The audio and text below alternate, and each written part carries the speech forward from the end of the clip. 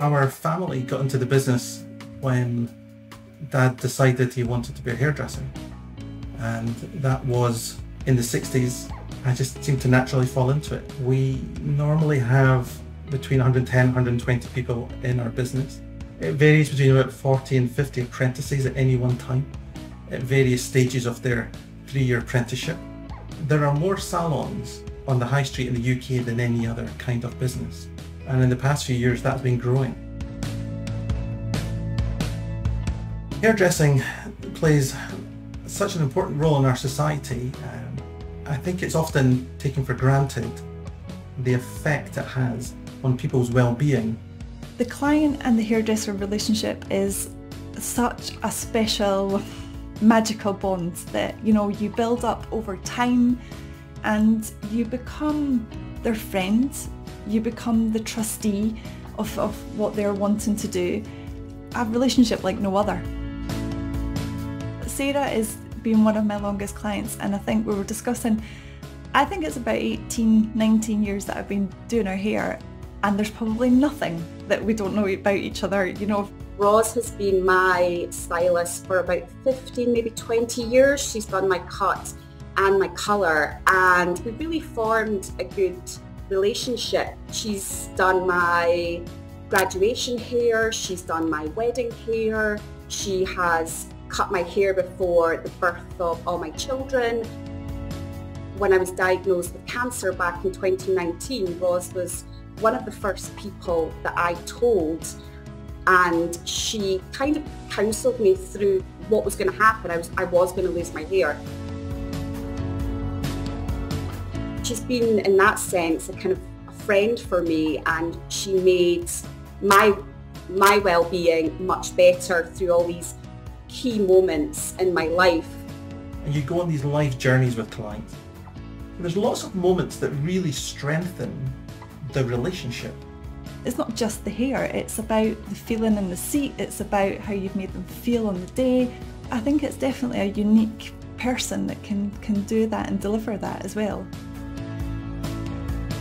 I think a lot of people don't give hairstylists enough credit for that. Lockdown actually showed a lot of people how valuable their hairdressers were, but also from a well-being perspective, I think they do play this key role. The value of being touched, of going to the salon and having your hair washed, and the well-being and feeling from that is immense. You have to go to a salon to have your hair done. You cannot replicate that. After the first lockdown, it was like coming home to the salon, to my other family. It blew us all away of how much we were valued, and it just shows you how hugely important we are. Our industry is all about relationship. We're really lucky that we get to work in that. We get to go to work and we get to enjoy that interaction every day. In society and on our high street, that is what we as an industry deliver. And we do it every day.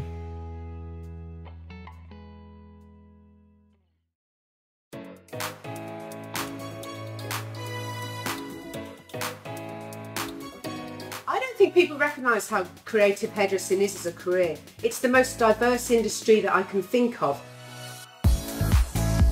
We get to create amazing imagery, we get to travel the world, we get to work with fashion designers, we get to stand behind a chair and work with the most amazing clients. Every day that we work is a different day. You never get bored being a hairdresser. My favourite part of my job is probably the creative side. I'm doing photo shoots. Some of my best friends are photographers and designers, and coming into the salon, laughing with all my friends, making people feel good, making people smile. It's such a rewarding part of my job. Being a female entrepreneur in this industry is incredible. I get to set my own boundaries, I get to work at my own speed, I get to work the hours that I want to work.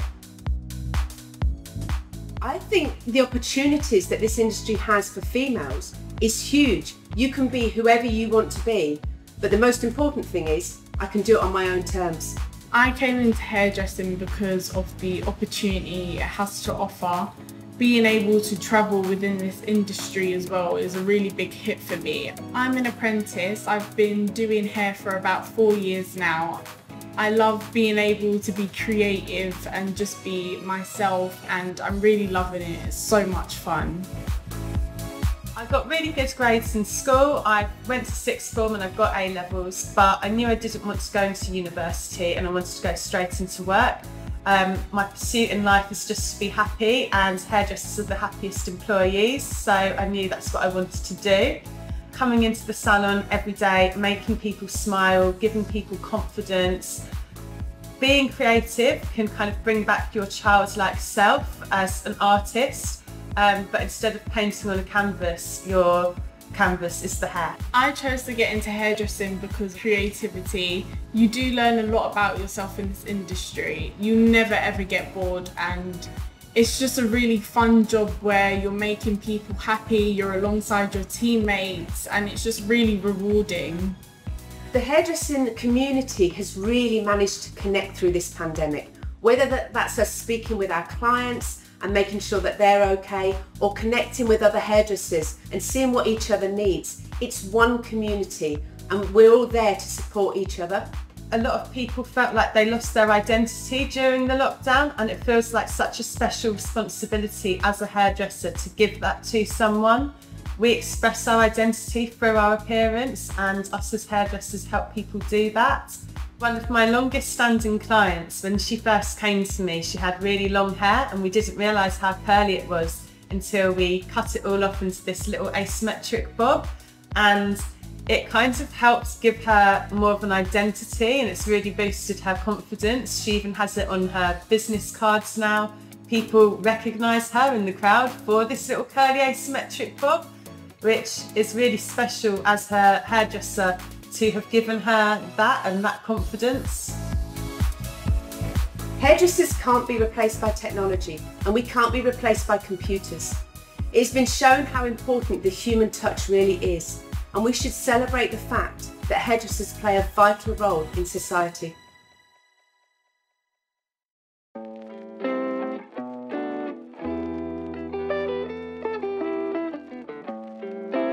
In 2014, I saw a guy on Facebook who was cutting homeless guys' hair in New York, and it really struck a chord with me. It reignited my love for hairdressing.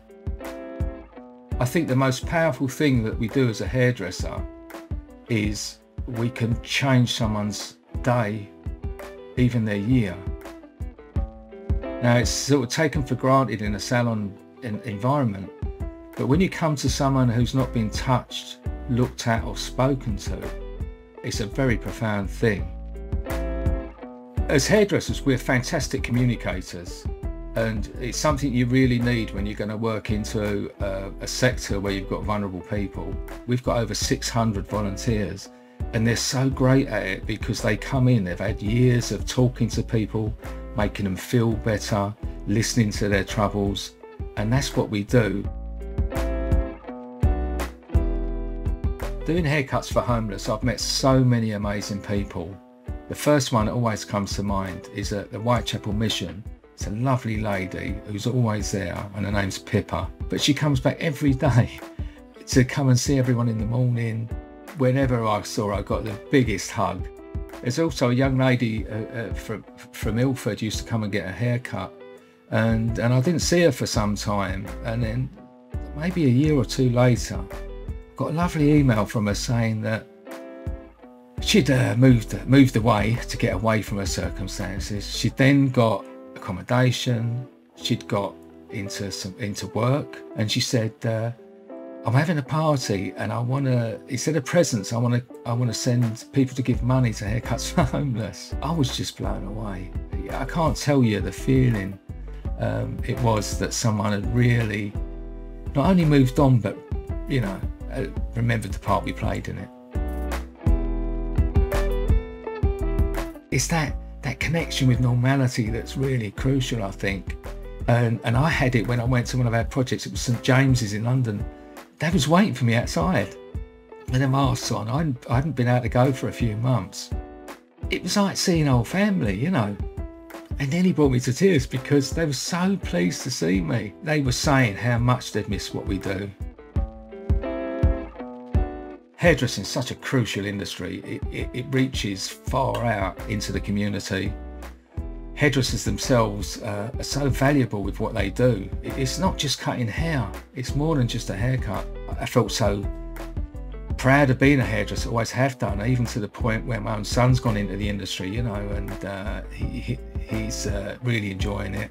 I never used to think the skill set of hairdressers was recognised enough until maybe the pandemic, because whoever didn't appreciate us before sure as heck appreciates us now. No matter how things are, I love every minute of it. And not many people can say that after over 4 decades of doing something. So it's more than a job. It's a career. It's a way of life. And as I say, I've been doing it over 40 years and I'm not tired yet.